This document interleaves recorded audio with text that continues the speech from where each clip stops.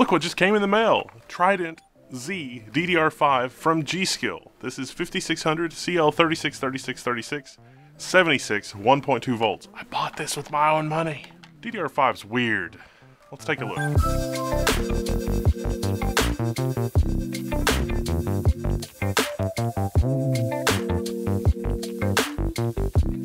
So a lot of the coverage so far around DDR4 versus DDR5, which is, you know, the first platform to use this is Alder Lake, so there's a lot of excitement here. Intel's back, 16 cores, B cores and E cores, a lot of fun stuff.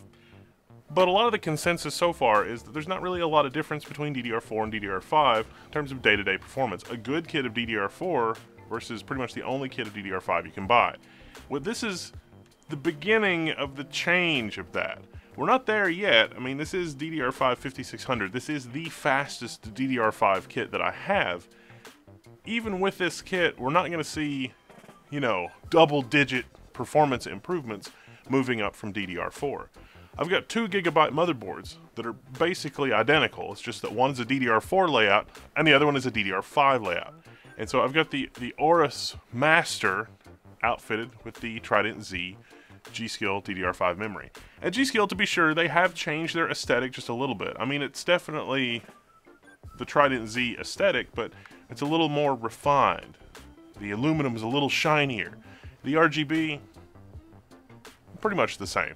The thing to look for on DDR5, XMP 3.0 ready. I plugged it in, I said XMP 3.0, and I was basically good to go. But there are still DDR5 rough edges. Not every motherboard is there, and you're pretty much going to need to update your BIOS. So if this is your first foray into Alder Lake and you did opt to build the DDR5 system, as soon as you get the system to post, before you install any operating systems or anything like that, be sure you update your BIOS. Even now, almost 3 months from Alder Lake launch, at the time that I'm doing this video, the time that the CPU's launched, we're getting new motherboard BIOSes about every week, about every other week. And I'm sorry to report that using 4 sticks of DDR5 in most motherboards is a little bit problematic, especially when we're talking about speeds like 5600.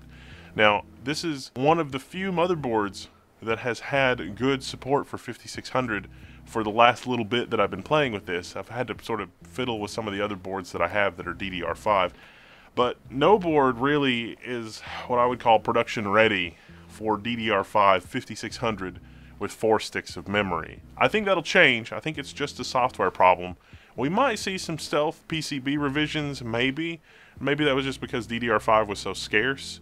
But this system has been really stable. It's built around the 12900KF, and I also had the 12900K in here, but for some reason this 12900KF is a little bit later in terms of the production date, and it seems like Intel might have improved some things in their production line as well, because this does really well when I'm sort of juicing it.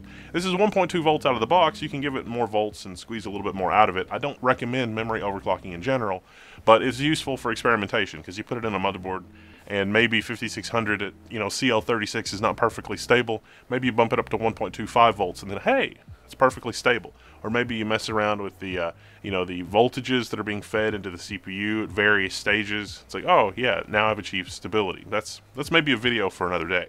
I really want to talk about the performance of this kit. I'm using AIDA64 on Windows 11 to run our test here on Alder Lake. We're getting 86 gigabytes per second. DDR5, sometimes you see people report it as quad channel. That's not technically inaccurate, but the amount of bits that a DDR5 DIMM moves per channel is not as many as DDR4, but there's 2 channels on each DIMM.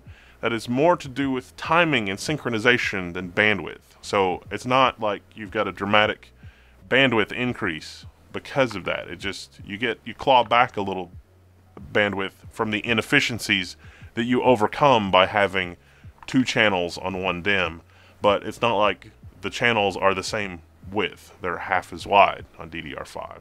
So you might see some places report, oh, it's quad channel. It's not really quad channel. It's a convention thing, and I'm making it worse trying to explain it properly. But 2 DIMMs in the motherboard, 2 DDR5 DIMMs in the motherboard, 86 gigabytes, 86 gigabytes per second. That is mainly due to the ridiculously insane 5600 clock speed. You know, DDR3 days quad channel, this is pretty close to quad channel performance on DDR3 platforms with only 2 memory channels Gosh, I can't wait for DDR5 speeds in servers. That's going to be nice. That's going to be really super nice. The other thing to look at here is the latency. It's only 70 nanoseconds. Now, you could achieve like 50 nanoseconds on the previous generation with the highest end DDR4 kit.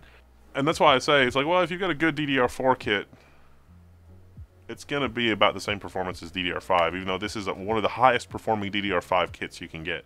So this is edging out DDR4 when we look at performance like, you know, raw throughput, raw bandwidth, that kind of thing. The latency is sort of creeping up there. The latency, if you look at the latency over time from DDR to DDR2, 3, 4, it's kind of leveling off. It's not really getting dramatically worse, but it's also not getting dramatically better. You know, in the beginning with the move to DDR, the latency was going down there for a while, and then we just sort of, we've plateaued at kind of a minimum latency in the 50 to 80 range, depending on your CPU architecture. And that's a pretty big range, don't get me wrong. As this is the Intel platform, we are working in Gear 2. You'll see that most commonly on Alder Lake. The only other thing worth mentioning is the bank cycle time is 112 cycles, which is pretty impressive at 5600. There are DDR4 kits that have an insane bank cycle time, and those kits generally, it's like, oh, this one's 3600, but it has an insane bank cycle time. It's like, nah, it'll actually be slower than 3200 kits, depending. Those secondary timings can really make more of an impact than a lot of people realize. Anyway, this has been a quick look at the Gskill Trident Z DDR5-5600 kit. It definitely has the level 1 seal of approval. This is the 32GB kit. I really wouldn't recommend less than 32GB for Alder Lake. I mean, come on. 2 16GB sticks, pretty much the minimum these days, I'd say. I'm Wendell, this is Level 1. I'm signing out. You can find me in the Level 1 forums.